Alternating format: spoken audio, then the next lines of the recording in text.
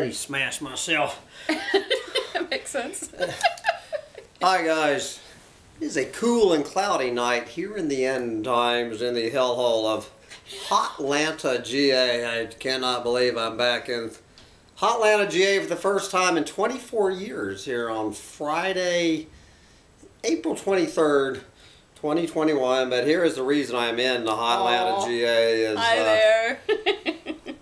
She calls herself a doomer chick, but despite what you're getting ready to see, this woman really is a doomer chick, but we're going to go to the bliss ninny side of the table.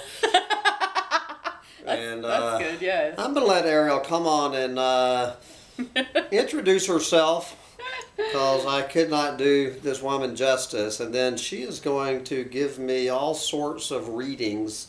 Yes. And I'm just going to let this run out. Anyone's welcome to sit around until the camera runs out, because apparently I thought this would take 20 minutes, but apparently it's going to take longer than that.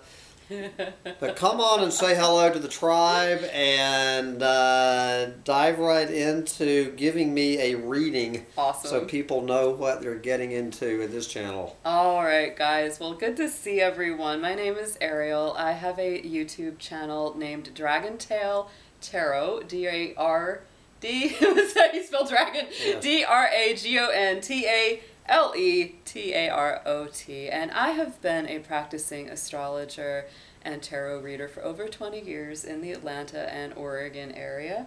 I've done many classes about astrology. I wrote for the Atlanta Aquarius magazine for 10 years, doing their moonology and horoscopes, and it's something I've had a great lifelong passion for. I've had a YouTube channel for about 2 years, and it's been really great. It's been wonderful. I've met awesome people out there, and it's a lot of fun. If it's not your thing, that's totally cool, but if it is, you might really enjoy this session, because I am going to be dissecting Mr. Sam over here through his astrology charts and some tarot card readings. So we're gonna dig into him today, and if you're interested in checking out more or seeing what I do, you can feel free. I'm sure he'll probably post a link to my channel on this. And you might also have some of my folks coming in to say hi to you as well. All right. We got to mix up the tribes. I have been watching Collapse Chronicles and Humpty Dumpty Tribe for almost 10 years, off and on now. And I've always as well had a deep passion for the environment, animal welfare, etc. It's something we were talking earlier. I was radicalized at a very young age. So despite all of my hippy-dippy savoir-faire here, I might actually, impress you later with my climate knowledge. Maybe we'll see about that. All right. All right. So when I work on a chart, and this is kind of like more like what you get in a personal reading, what I'm doing for him, is I start out with your natal chart, and that's what this is right here. And so you really do need all of your birth data, if possible, to do this. You need your time, your day, month, year of birth, the place that you were born, and as close to the accurate birth time. So he was born at 6:17 a.m. So you got to get real specific. I was born at 8:09 a.m. I was born in an early morning hour, despite not being a morning person. Funny how We're both works. native Atlantans. That's a different hospital. Yeah. I was born in Northside Hospital, and he's here in Atlanta as well. So that's a really fascinating coincidence there. So let's get into the basics of the natal chart first. That is something. I need to have a swallow of this drink before. Have you ever had your astrology chart done before? I should ask that first. About 15 or 20 years ago, but I didn't get the reading. He just gave me all the stuff. Just gave you the chart. I gotcha. Like, what the hell is this? Gotcha. Okay. All right. So get my head shrunk here. a little bit. My teacher is actually an Atlanta area astrologer named Lynn Hammond Gray, and she was an amazing teacher. If people tell me I'm a good astrologer, I say I learned from one of the best, because she was great. So we're going to start out with the sun sign, because that's always when somebody slides up next to you in the bar and says, "Hey baby, what's your sign?" They're talking about the sun sign, not your moon, not anything else. The sun sign is really the conscious mind. It's the way you make decisions on a day-to-day basis. And so the way that it's really easy to start, if you, were a student of astrology or just kind of want to get your feet wet with it, it's really a 3-step system. I would say the planet is what is acting, that's the actor. The sign it's in is how it's acting. That's kind of the character or the role it takes on. And the house that it's in, these little sections in the wheel, that's the stage. That's where the action takes place. That's where it's acting out. So if you remember that, no matter how long you've been doing astrology, it starts to add up. It's like, okay, so the sun sign at 28 degrees of Virgo, so you are a cuspy Virgo. You're very close to the sign of Libra, and so that to me makes you a little bit Libran, even though you are September 22nd. Yeah, I'm as close as Libra as you can get. You're right on the edge. See, I'm the same. I'm a sun sign Capricorn, but I'm right on the edge of Aquarius. I was born January 19th, so we're both cuspy earth signs, which is pretty cool. So this brings in a little bit of that Libran influence, and the biggest reason that you're going to feel that Libra influence is because your ruling planet, Mercury, is the ruling planet of Virgo, and Mercury is a sign of talking, thinking, communicating. It is, yeah. Ranting. I am going to say this one doesn't stop talking. Like, it's like if you're breathing, if you're awake, if you're coherent, you're talking. And a big reason for that is because you are ruled by Mercury, but it is also because the sun right here is conjunct Mercury. And a conjunction happens when 2 or more planets are 10 degrees or less apart from each other. That is like the wheels on the chariot. One doesn't go without the other. So in the sun sign, the basic consciousness is connected to the planet of communication. There you go. You got a talker. You got somebody that's always got something to say.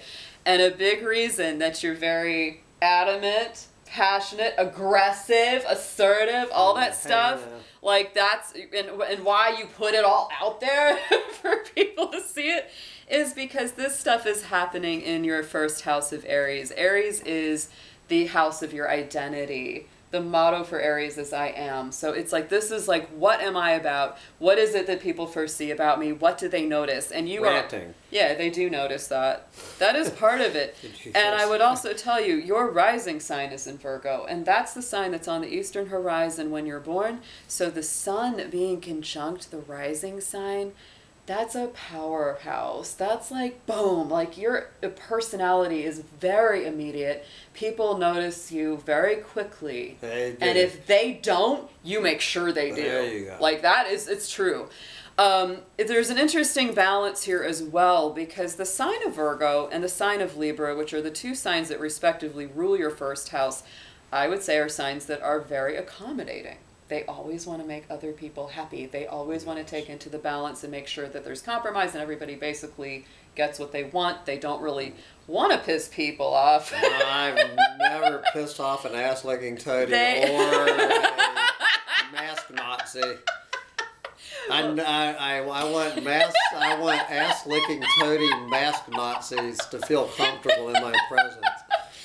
But that being said, Yes. Sam, that being said, you have a balancing act here. There is a part of you that doesn't want to piss people off, but there's a part of you that is very aggressive, very up in your face, because the energy of Aries is very up in your face. It does not accommodate to people. It's very opposite. It's very self-centered. That's the Hambo Littletail versus Sam Mitchell, of course. We're having right. Oh, we haven't even got into the double personality yet. That's coming. Is this a reading on Hambo Littletail or Sam Mitchell? Both. Both, because there's definitely 2 in this chart. I haven't even gotten there yet. We are just getting started.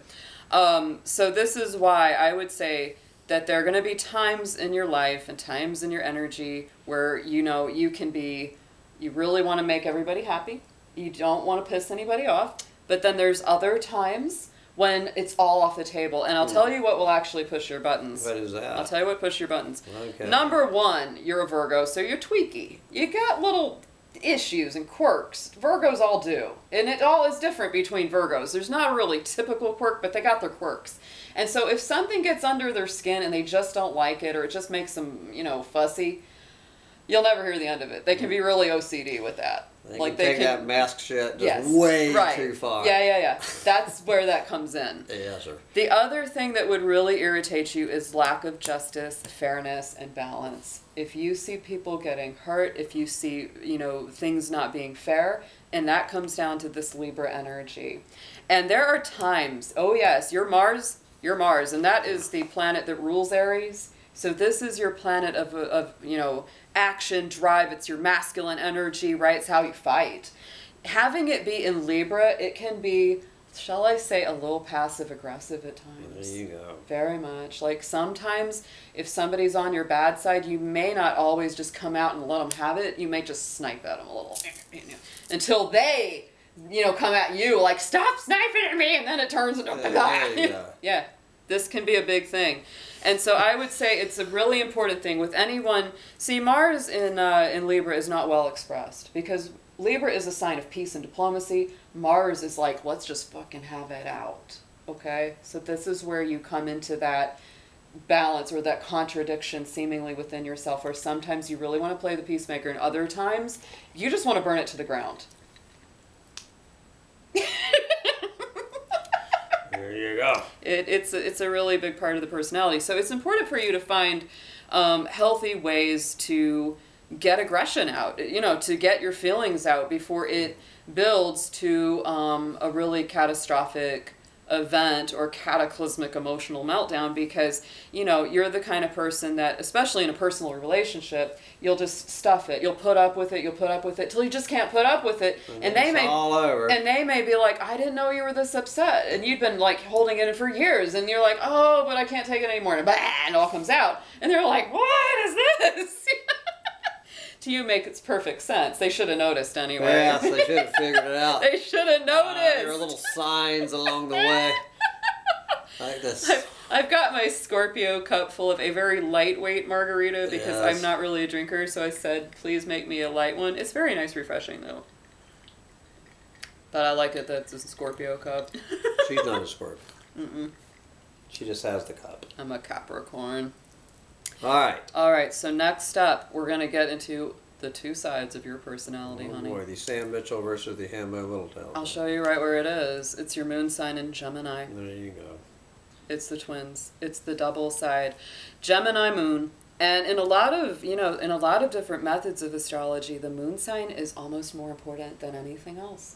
And the reason is because the sun is your very conscious drives. It's the things that you are more aware of and other people are more aware of. The moon sign is the subconscious. It's the thing that drives you from within. It's like, these are the things that you need to feel really good.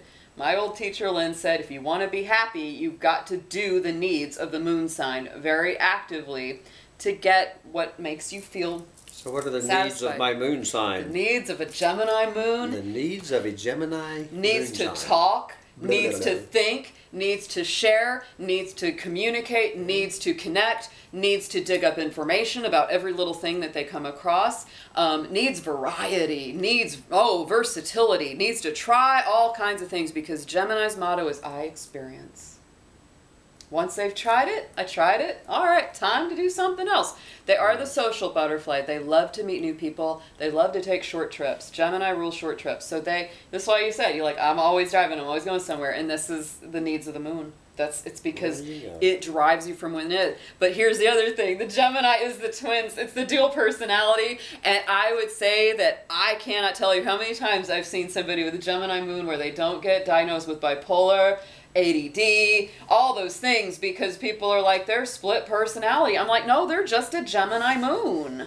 And I thought I was bipolar all these years. No. It might just be your astrology. Could be my Gemini moon. It could be part of the astrology. Yeah. And so this is why you have this thing where you do these two characters, and they both feel real to you and they both feel valid, because you literally do have two sides of yourself within. Gemini is a dualistic sign, so is Virgo. Virgo is a dual sign as well. So you do have a duality about you. And it's not wrong, it's just different, And I would also say... But it's only two. Like some people I know. Yeah. We won't mention any names. I've counted at least 6. So the other thing that I would say about, you know, a Gemini moon is that it can be a little fickle. It can be hard for you because once you pick one thing, the grass might look greener on the other side, and you're going, yes. So it can lead to a little bit of that kind of divine discontent. Because when you pick, being a snowbird. Yeah. You're a snowbird. Sharing your right sharing your time between two different living spaces because the moon is the home. The moon is the home too, right? It's Cancer energy. It's home, family, and so you also might feel like you have two distinct families. You have your biological family, and then you have your chosen family, your tribe. your friends. Yeah, your tribe. And the little dog. And the little dog is definitely and he is a really good little dog.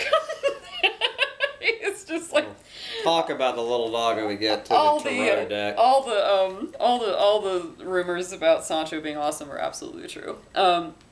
So that's where a lot of this comes from. And the other thing that I would say about your moon sign, I don't know how many people can really see this, but the moon is in the 9th house of Sagittarius, and Sagittarius is a house of travel as well. It's a sign of education, and so this moon sign, this Gemini energy, is moving in a house of great big travel, because Gemini is short trips, Sagittarius is the opposite, and it's the long international trips, right? So Gemini rules the shorter excursions round about town, maybe within the country, etc. Sagittarius is those big journeys. To Peru, right. Yeah. That's it. That's international travel. The other thing that happens in that area is you love to learn, have an insatiable curiosity. This is the eternal student, and also could be an eternal teacher. It really does involve both of those energies, teacher and student as well. And I'd also say that the 9th house is a super spiritual, philosophical. Yes. You're always looking for the ultimate truth, and as a result, you may often feel lonely. We're so fucked. I found the ultimate truth. That's it, yeah. I mean, see, but that's the thing, and that's the I found the ultimate truth. We are so fucked. That's why I'm so lonely. That's the Sagittarius energy. As you figure out how fucked we are, you get really lonely. Sagittarius does not sugarcoat anything for anyone, and a lot of people just can't take it. No. They just can't handle it. No, it's a very no holds barred. Yes. I mean, let's think about famous Sagittarians: Mark Twain. Oh, okay. Winston Churchill, Jane Austen. Okay, we're just talking about people that just, very good with the witty comeback. This is why you have a way with words. This is why when I listen to your stuff, even if it's full of doom and gloom, I still end up laughing like crazy because it's very witty. Right? There's this real like wicked left hook with the words. It's like, boom, you're the person that always comes up with the good comeback. You're not the person that later goes, God, I wish I'd thought to say that. No, you usually think to say it. I hate to finish a damn rant. I go, God damn it. I forgot to say this and that. That's why you should script them.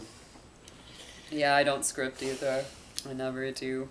This is not scripted. This is completely off the cuff. I just turn on the camera and go. Yes. That's what I do with my channel. She is winging this. So, well, not really. Well, I've been doing this a long time. Well, this is a new chart. But I've seen many. We haven't done this before. Okay. No. Yes, have we? This is a first. Or have we? Okay, so getting into a little bit more, we know the two biggest things people ask about in reading, not surprisingly, are going to be love and money. It always is. So let's get into love, my darling, because I see a big blank house that you're tapping on. This one is big blank space. Right next to that blank space of money. Hey. Let's look at this because, I have heard so much on your channel about pile of fish and the people and the stuff, So, Venus is a big one. This is your big love planet. It's also the way you socialize. It's the kind of way you enjoy socializing. Your Venus sign is really important in your chart. Number one, it is at the highest degree, okay? Planets can only go from 0 to 29, and then they switch up to the next sign. That would make sense. So, if you look at all of these degrees, the highest degree is 29, and it's Venus. So Venus is actually the emperor of your chart. So let me tell you, friendships, relationships, social interaction, it's number one. It's your number one priority. Even though you have all these other things you're passionate about, this is a hard one to get over. It's really tough to get over because it's a big deal to you. It's not like, oh, that's not such a big deal, and if it comes, it's no big deal. It's a big deal to you. Part of it, too, is because you have this Mercury and Mars in Libra, and Libra is a partnership sign. So a lot of your thoughts and a lot of your energy are directed towards partnerships, friendships. You're not really a person that necessarily loves going out by yourself. You will if you got to, but you'd much rather have a friend or someone with you. It's just, it feels better. It's more fun. The other thing I would say about you is nobody wants to get into an argument with you. Nobody. Oh, because a Mercury and Libra person is like being in the room with a lawyer. Even if they've never gone to, you know, they've never studied law, they don't know nothing about it. It's like being in a courtroom. Because a Libra Mercury person will lay out all of the evidence. They'll say, here's why I'm right. You cannot argue with me. I've been laying out the evidence for 12 years. I have weighed both sides of every situation. You can't tell me otherwise. So you cannot tell me we're not fucked. If you think we're not fucked, obviously you have not done your homework. You haven't been paying attention. You have not been paying attention. If you're not, if you're not outraged, you aren't paying attention. That's true. You know, if you don't believe it, you haven't been paying attention. That's how I feel. So Venus, 29 degrees, and it is in the sign of Leo, and it is. So this means it's like hopeless. It is in Leo. Find doomer check. What's really funny about this is that Leo is a sign that's very loving, very warm, very generous with its time, especially when it's Where did Leo come from? Especially when its heart is activated. Your Venus sign is in Leo. Oh, my Venus sign is in Leo. Yes. Oh boy. This is also maybe why you married the Leo. That might be why. Don't think that was the reason, but well, it didn't hurt because it would make you connect with somebody that had that energy, whether you were cognizantly aware of it or not. There you go. The other how did I divorce the Leo? Because, baby, you got an intense love life. You've got some very, very definite life and death cycles in your relationships. They're very intense. And let me tell you, the reason for this, you're scaring off the doomer chicks. You've got Venus conjunct Pluto. Pluto is the ruler of our old Scorpio friends here. There you go. And they are about death, destruction, rebirth, and regeneration. Are you listening, ladies? So let me tell you, when this is Scorpio energy. So when you're Scorpio, I thought it was Leo. It is. And Scorpio. I'll break it down for you guys. You break it down. I'll break it down. So here's your planets, Venus and Pluto. All right. Venus is at 29 degrees of Leo. So that's your Venus. Pluto, however, is at 4 degrees of Virgo. Because they are less than 10 degrees apart, they are conjunct. Oh. So they travel together. When you have the Scorpio ruler affecting your Venus in a conjunction like that, that means they're joined. Is that what that means? One can't go without the other. One can't go without the other. So your love style is a little funky doodle because you can be very open and very warm and very generous, but you can also be very secretive. You can be very intense, and you don't always want people knowing all your business all the time. You might have a few cards that you just say, I'm never going to show those to you. Can y'all imagine the cards I'm holding, considering the ones I've laid on the table? Yeah. I'm not even going to get into those. So this is, okay, I will tell you for 2 different things about this. All right. When you're super, super in love with someone, it's an obsession almost. It is really hard for you to stop thinking about them. You almost want to feel like I want to possess them. Like that's the Scorpio energy. Like I don't want them going anywhere.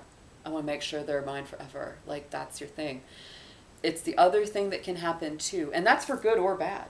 Because Scorpio is very intense. It can be really, really good. It can be really, really bad. Sometimes you might say, why would I love somebody that's so bad for me? Right? That's what can happen there sometimes. And it defies your logic, which you have a lot of, and you don't like it when it defies your logic. You don't like that. So the other thing that I would say about this too is that it can attract a lot of really intense people into your life that are obsessive about you. If you had the crazy people that call you again and again in the middle of the night and chase you down, and you know, feel like you got to join witness, got to I have banned. Join witness 18. Witness protection to get rid of them, right? Yes, I have 18 psycho bitches banned. I mean, from ever calling me, emailing me, not counting the ones I've just banned from my channels. I'm talking, you know, personal life banning. Yeah.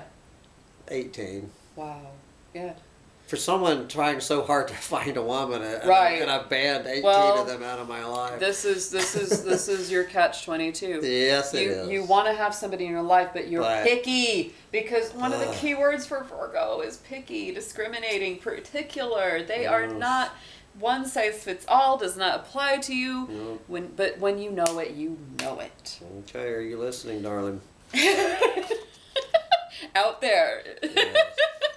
So in your 12th house, the 12th house is one of the hardest houses of the chart.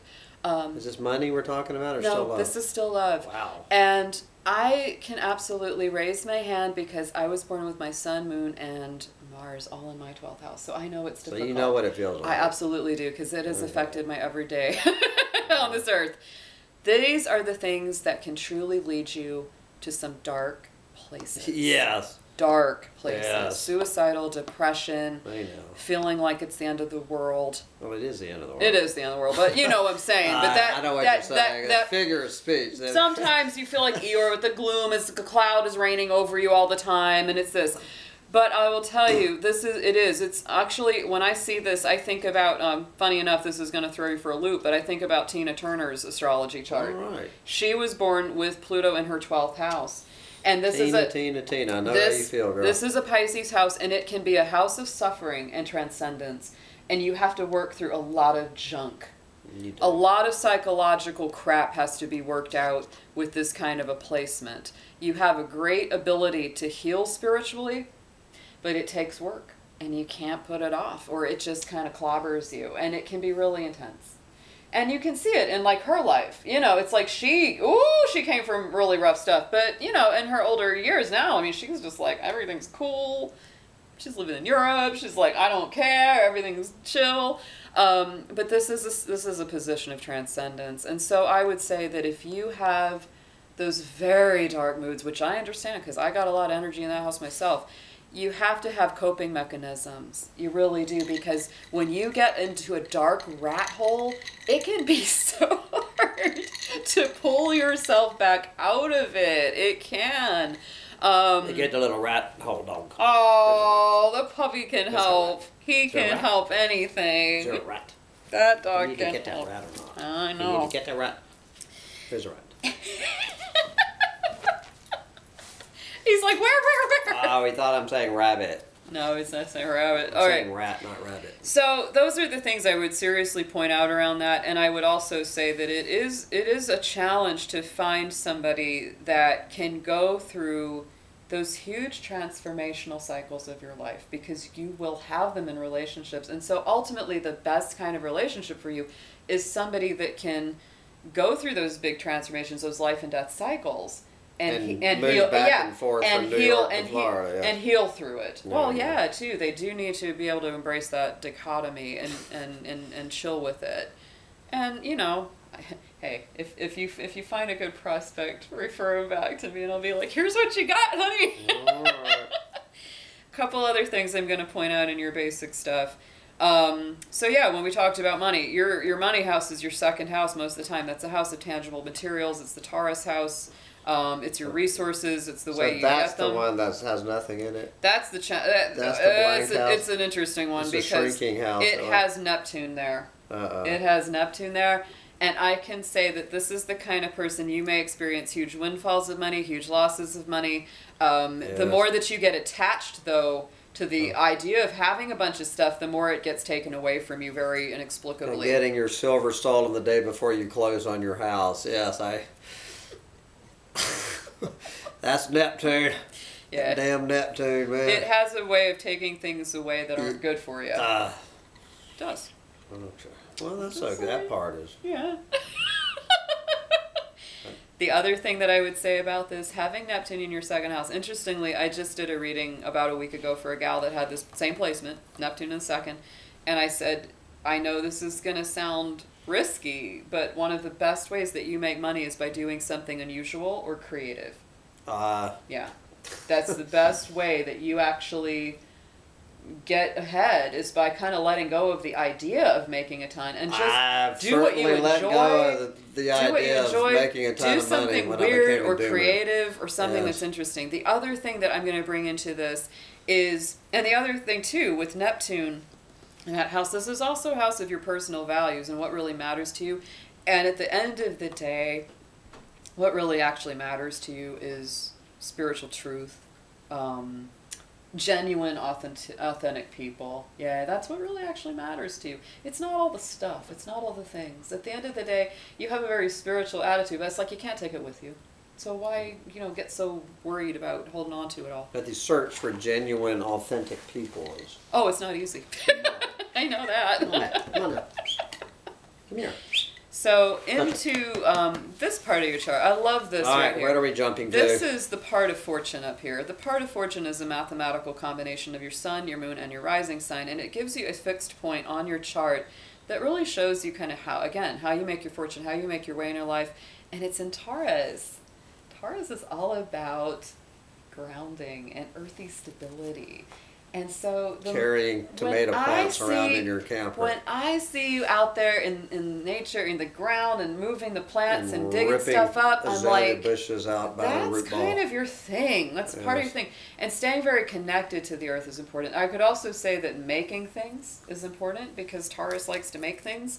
And guess what Taurus also rules? The throat. Taurus likes to talk. Yes. So you're good at the talking. Have we mentioned this?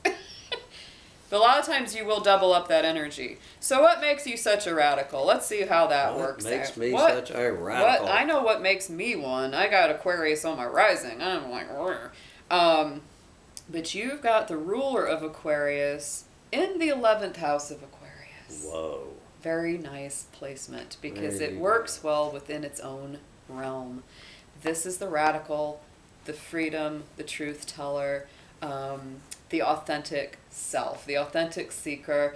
There's not a lot of games here. Yes, you may keep some things to yourself in certain situations, but on the whole, you're very open. You're very open, and you are somebody that goes against the grain, kind of the black sheep, always the one that's different, the one that's saying, 100 people are agreeing that this is the way it is, and you're like, but I see the emperor really has no clothes. This is the radical placement of the zodiac. And it also means that you are a bit of ahead of your time. You're going to get called crazy a lot for having your ideas. You're going to be, people will say that's ridiculous, but then in the future, they will go, oh crap, this guy. Panic is a bad hair day. They're going to say, oh crap, this guy was right. Yes, have my little tail will be vindicated. Because, the Aquarius is a very strong sign of the future. Yeah, and they usually have a beat on what's coming next before everyone else does. It's just the way it is. It's called being a doomsday prophet. Yeah. Yes. Oh, yeah, it is. And it's also because you're willing to march to the beat of your own drum. That's what that is all about. So, down here we get into, you've got Jupiter in Scorpio. You've got Saturn in Capricorn, and I love that you got Saturn in Capricorn, and it actually gives a lot of support to your Venus sign and your Neptune. You see these little lines drawn in the middle. That's the aspectarian, and so that's just showing the relationships between planets and what kind of relationship they have, whether it's more free-flowing and easygoing and supportive or more challenging. I'm on the challenging end. Yeah, the squares are more challenging. The trines are more free-flowing. Yes. So I've got 9 squares in my chart, so don't get too down. 1, 2, 3, 4, 5, 6, 7, 8, 9, 10, 11. You got 11. My dad had 15. 11 squares. It's also a reason why you are active, because squares light a fire under your butt. You can't sit still for too long, because you will get restless. You're like, I got to get out there and do something. Now, the 4th house is the house of the home and family, and it often shows either something about your family and home or the way you came in. And so when Saturn is right there on what we call like that soul line, that's not easy. That's not easy. There's a lot of challenge. In some Saturn ways, on the soul line. in some ways you could say family was very solid, but in some ways you could also say family might have been a little hard, a little rigid, a little stern. A lot of things that you had to live up to or felt like you had to live up to. Saturn is often as well in the placement of Capricorn. It can be, loss of father figure or a challenge around a father figure. My father died when I was 9 months old. Oh. Thank God. Ooh. Oh, you didn't know that? I know you were that young. 9 months old, that motherfucker went out. Wow. So that would be that. That would be part of that. That would be loss of father figure. Yeah, that would be that, for sure. So, yeah. And it could also have made you feel like you had to be, you had to grow up quick. You had to mature fast within the family unit. It's like people were expected to kind of pull their weight. You had to grow up. You had to grow up, Still waiting. Still waiting. The other thing that you can say about that too is you're the kind of person that puts a lot of value into the home environment, and consequently you may be challenged a lot with finding it. What feels like a good, solid, true home to you. That feels like something. This is also why the real estate thing makes sense with this. Real estate placement. Shack. Yeah, the real estate placement thing in your life makes sense with this placement. Yeah, because to me that's business and home mixed together. Yeah, it's interesting. Even my mom says, she's like, he doesn't seem like a realtor. I'm like, well, it's in there. So, why do you like to talk about doom and gloom? Okay, we've already figured that you love to talk, you love to share, you're very open, you're very to the point when you talk. It's a big motivator. But why is it so... Ooh. We've got Jupiter in the sign of Scorpio, baby. That's why I'm a doomer? I always joke that Capricorn and Scorpio are doom and gloom. Scorpio is the doom and Capricorn's the gloom. Because Scorpio says, I'm going to destroy everything, and Capricorn says, and y'all deserved it. There you go. That's my joke about it. And I can say this because I'm a Capricorn. So in the house of communication, right, this is the third house, Gemini, this is the house of communication. So you like to communicate in big, broad, colorful terms and strokes, and you like to do it very intensely. You're not afraid of the dark side. Dark side. At all. At all. Bring on the dark. And if you are provocative, oh well. Oh well. You're very, Scorpio energy is very cut and dry. If you don't like it, there's the door. That's how you feel. Yeah. This is not a popularity contest. No. Nobody try. No. Said many times, this is not a warm and fuzzy corner of the doomosphere. Sancho is pretty warm and fuzzy. Yeah, he's about the only warm and fuzzy thing out here is Sancho Panza. So the North Node and the South Node show where you are coming from. If you give any credence at all to the idea of reincarnation, it's certainly I've been in past lives, terror of past that life energies, and your current life energies. Fascinating thing, you and I both share the same North and South Node signs. We both come from a similar past life situation or situations. I'm sharing nodes with this woman. I've only known her a day and we're already sharing nodes. Good Lord. Hey, Where's it gonna go this from was here? there before, way before I met you. We were sharing nodes before we ever knew each other. All right.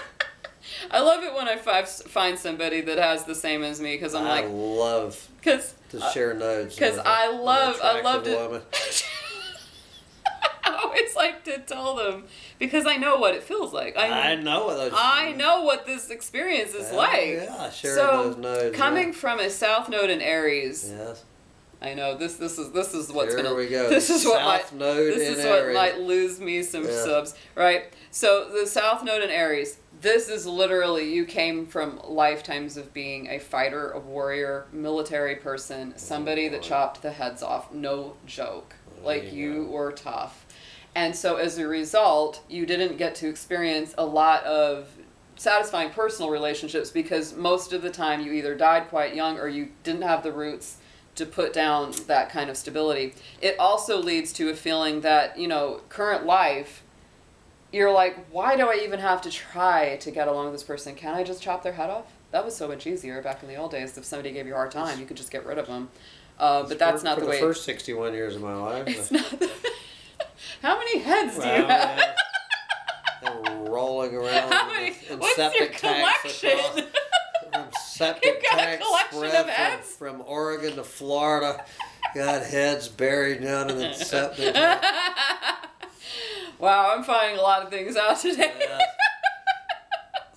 So, current life. So the North Node is where your life is getting pushed. The way that you can look at this symbology is this is like the cup that's already been filled, and this is the one that's empty, right? And you're over the course of your lifetime, you're being slowly but surely pushed into this more Libra lifetime, which is more diplomatic. It's more about your personal relationships. It's more about harmony and balance and getting along, finding your personal equilibrium. And it can be a challenge. It can be a challenge. It can be a challenge. The funny thing is that if like two friends come to you or someone needs advice, you're actually quite good at it. Like you actually are a really good listener. You have a natural gift for counseling or hearing somebody out. And that's part of the gift, right? That's part, it's like, well, we'll give you a little something to work with because we don't want you to be out here trying to figure this out on your own. But you definitely come from lifetimes where, yeah, you were really aggressive and it paid off, right? It paid off to be tough and many times stoic and not to be too rattled by stuff like that and to not worry too much about how you handled things. But this time it's a lot more fancy footwork. So you're going from warrior lifetimes to balanced counseling relationship lifetimes. And that's another reason why you have a really deep need to find what you feel is a life partner, soulmate kind of person, because it feels like this is fulfilling something really important on this life's journey. That's why. Right. But it's interesting where these are placed too, because that Libra energy is in your first house of yourself, right? And the Aries energy is placed in the 7th house of the other. So it's a very strong lifetime of learning who you are. It's like that know thyself mantra comes into it big time. The more you know yourself, the better you will be able to know others, and vice versa. It's just really an important thing to getting what you want. There you go. And the way that you manifest definitely is it's through talking, thinking, sharing. Your midheaven is in Gemini as well. That's how you take the goals and the hopes and the dreams and put them into tangible place. Yeah, tangible form. Yeah, it's Gemini. You got to talk about it. You got to share it. We got a lot in here. I mean, this is just this. That's why these can go for hours. This is your same chart that we just looked at, and the transit is the planets in real time, right? So that's where the planets are actually moving right now, because your natal chart is basically a snapshot of the sky when you're born, where you're born, when you're born. And so, of course, the planets move. They're not static. So, your snapshot, boom, and it keeps on going, and it keeps on going. And this can really help you to understand why certain years are good or bad, certain times are good or bad, why it seemed like, oh, I had this 12-year cycle of just insanity, or it was really good for a long time, and then it went to hell. It can really explain a lot of that kind of stuff. Interestingly enough, as we're doing your reading, we've got all this Taurus energy right now. We got the Sun, Venus, Uranus, Mercury is all in the sign of Taurus, and it's all hitting your personal 8th house. It's transiting through that house, so it's really activating your Scorpio house right now. So when that happens, funny enough, we're sitting here digging into your psychological, emotional depths. Here we are. Let's just tear it on in. Let's dig away, girl. Now here's an interesting thing for you. Pluto went into the sign of Capricorn in 2007, so that is actually when it would have been sitting on top of Saturn in your 4th house, and I would say the last 14 years, they've been special. It was 2007 I met Terrence McKenna. And, whoa, okay. Yeah, it's never been the same since. That was where this all began. I think you're coming... Watched my first YouTube video. Wow. In 2007. Oh my gosh. So that really is like a specific date for you. Okay. So the 4th house, like I said, this is your home. It's your roots. It's many times the family and how you grew up, what you believe deep down about yourself. It's all that stuff. that would have shaken your world, because Pluto is very transformative. It's slow but steady power that grows over time. And so it went through this whole fourth house during this time, and in the next year, it's going to shift out of that house. 15 years has been there by that time. That's a long cycle.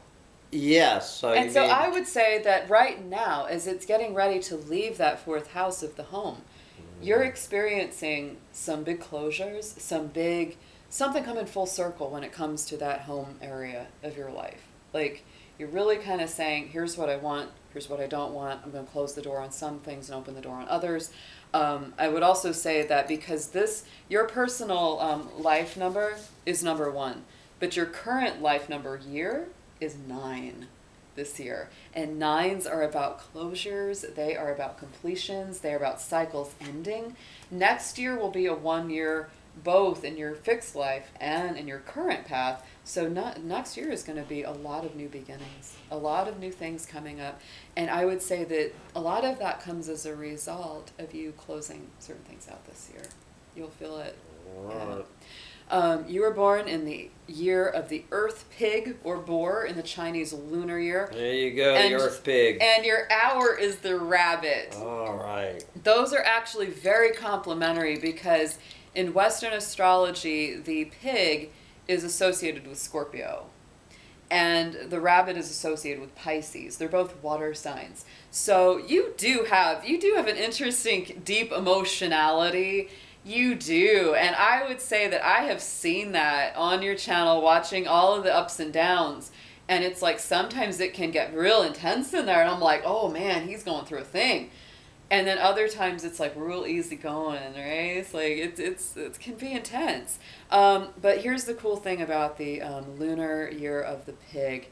These are the last lunar branch. It's the 12th sign in the Chinese zodiac. And they are considered to be, really ascended in a lot of ways. Very humanitarian, very down to earth. They're really solid, good people. They're like the Charlie Brown of the zodiac. Pigs, yes. They might seem kind of rough or surly on the exterior, but if you scratch them, let me see what happens. They're pure gold under there. That's the story about the pig year. It is. I've taught classes about Chinese astrology, and I definitely taught a pig year class a couple times, and it was very interesting. But they can be kind of intense. And this is, the greedy is a pig thing, and they can be a little hedonistic. It's a little all or nothing, absolutely. But they are definitely considered to be one of the best signs, and lucky, very lucky. The pig, yes. The pig can be quite lucky, inexplicably. They are the kind of people that even if they seem down to their last penny, they have a way of the 11th getting hour. through it. Yeah, they have a way of getting through it. Yeah. I would also say that being born with a rabbit ascendant, it gives you, margarita.